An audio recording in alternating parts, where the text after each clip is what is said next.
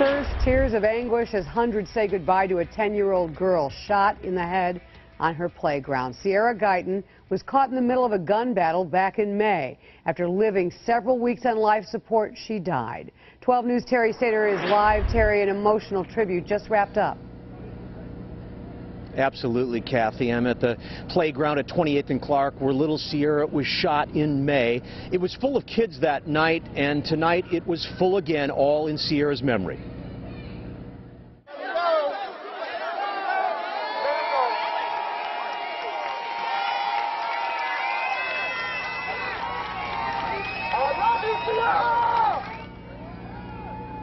Kids launched dozens of pink, yellow, and white balloons, as you see there, into the sky in hopes they reach Sierra.